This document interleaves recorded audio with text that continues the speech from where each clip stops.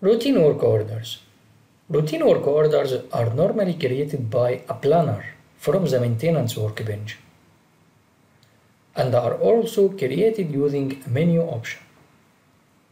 Material and resource planning is used at each status of the routine work order. To manually create a work order,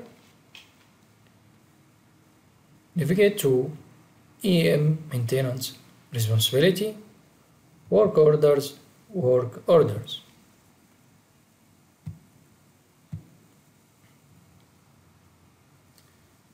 Here you can find and create. You will create. This function is available for those users with responsibilities and rules that include function work order details mode. Otherwise, you can only view work orders and cannot update associated asset hierarchy, work order hierarchy, material, resource, operation, cost, collection plan, result, work request, and attachment information. The header information displays general information about the asset number and the type of work required. The work order number is assigned, but you can update it. Enter asset number requiring maintenance, the asset group defaults. I will select the asset number. And this assets group which already assigned to this asset number. Select an asset activity. Only asset activity associated with this assets number are available, and this is an optional. If this work order was previously created, you can add an asset activity, as long as the work order is at an unreleased or draft status, or an asset activity wasn't previously defined. If any task, material, or resource requirement exists, this must be deleted before adding an asset activity to an existing work order. After selecting an asset activity, the associated maintenance BOM or material and maintenance resources associated with the activity attached to the work order. After an asset activity is saved to a work order, you can no longer change or delete it. Enter the class code to represent the charge expense accounts associated with the asset number. This default from the asset number, but you can update it. Status. Enter the status: unreleased, released, on hold, and draft. Certain transactions update this status automatically, including work order completion. What is the work order status? Draft, infinite resource capacity scheduling of work orders at a draft status may take place. You cannot change labor or request material for work orders at this status. Released status: after a work order is released, you can execute a work order. You can charge labor, request material, and scheduling for this work order take place. Unreleased status: you can move an enterprise asset management work order in draft or released status to unreleased. Scheduling can take place for these work orders, but you cannot charge labor or request material. An unreleased work order cannot be changed to a draft status. Pending scheduling status: if the scheduler is enabled, the work order status changes to pending scheduling. If a status of released is chosen, after the scheduler process finishes running, the status changes back to released. Complete status for an EAM work order doesn't require any completed operations. When a work order is completed, you can still charge labor. You can uncomplete a work order. These transactions it to a released status. Uncompletion is performed within the work order complete, incomplete pages in maintenance super user responsibility. Complete no charges. For an EM work order doesn't require any completed operations, you cannot charge labor at this status. You cannot update associate asset hierarchy, work order hierarchy, material, resource, operation, cost, collection plan, results, and attachment information. Closed, you cannot charge any accounts after an EM work order is closed. If a work order was at released status at the time of closing it, you can unclose the work order to bring it back to a released status.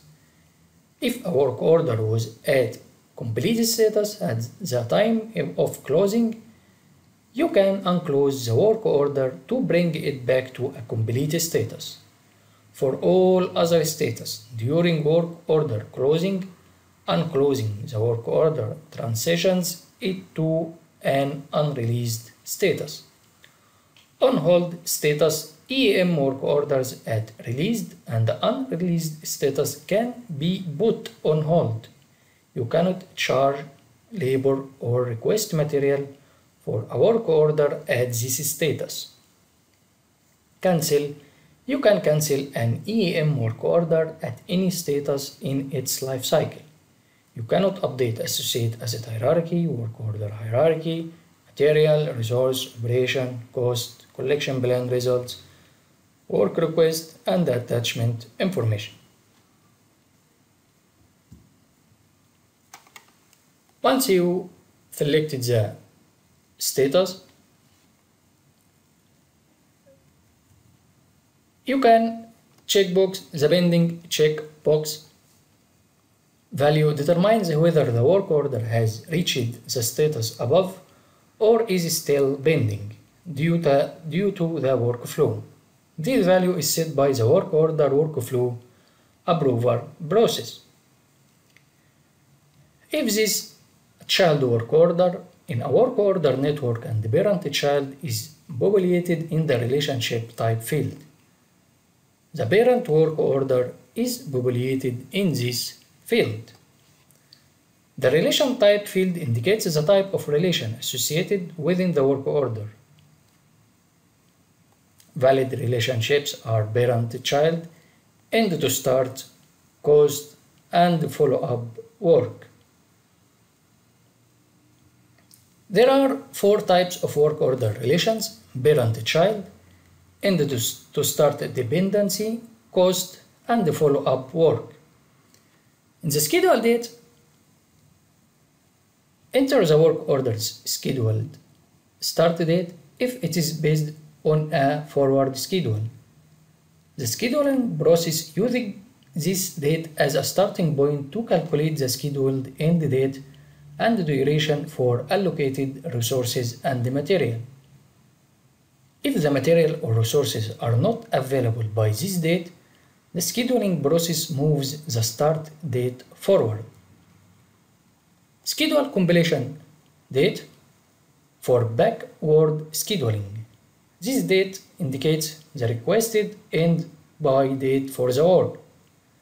The scheduling process uses this date as a starting point to calculate the scheduled start date and the duration for allocated resources and the material. Actual dates are entered at operation and work order completion. Schedule dates are calculated by the EM scheduler if you have Oracle production scheduling enabled. Within the main tab, the department value defaults from the selected asset number. You can change it also. Optionally select a planner, select the priority, and select work order types.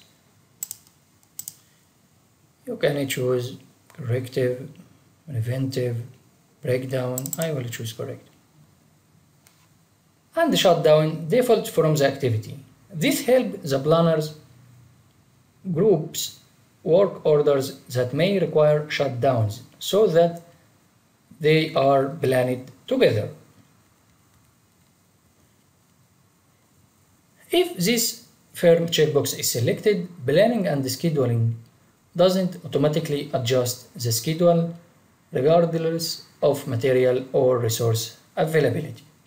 If this box is selected, the end date is calculated based on the work order duration.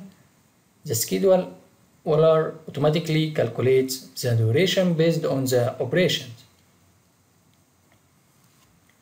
Optionally, select the notification required checkbox.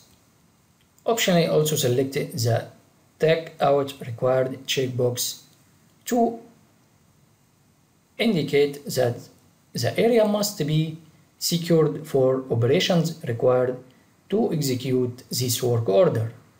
Tags are generally printed and placed on an asset, warning the planet that it is shut down and should not be started. The planned checkbox is selected if the current work order was created from forecasted work orders. Optionally, select Enable Material Issue Request checkbox to enable EEM to manage material availability for the current work order. Material is physically available to a work order via the material request and verification process. This checkbox is selected by default if it is selected on the EEM parameters window.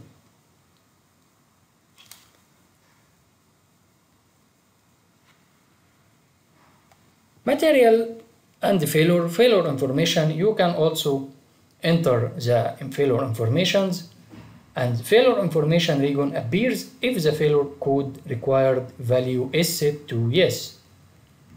Material shortage region enables you to view material availability. This region populates after you have saved the work order. Select the activity tab after that. To select alternate predefined BOM and routing, optionally select activity type and activity cause to specify what situation caused this work to generate.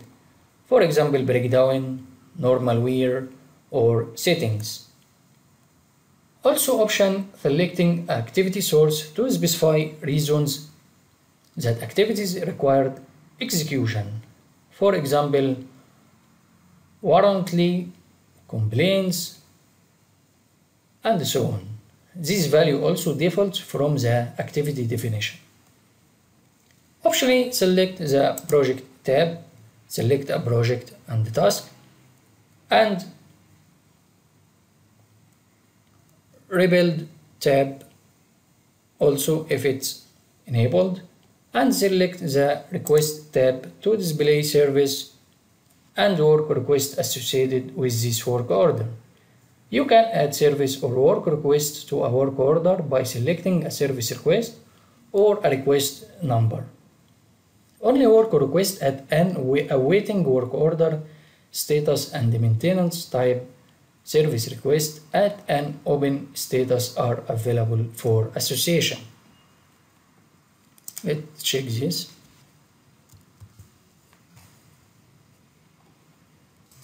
There is no any service request. Here you can check. We already created in the previous lectures. We already created this request. You can select it with a status awaiting work order.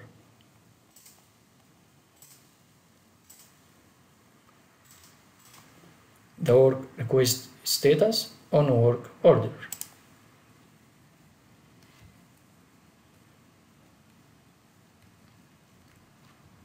Approval history is only optional. To view the work order's approval history, a work order might require approvals or notification at different stages of its life cycle. For example, organizations typically want an approval process in place before a work order is released. Go down. Optionally, also choose operations to prepare necessary operations. These operations default from the maintenance route associated with the current activity, but you can update and add to them. You can change the operations if no transaction have been recorded for the work order.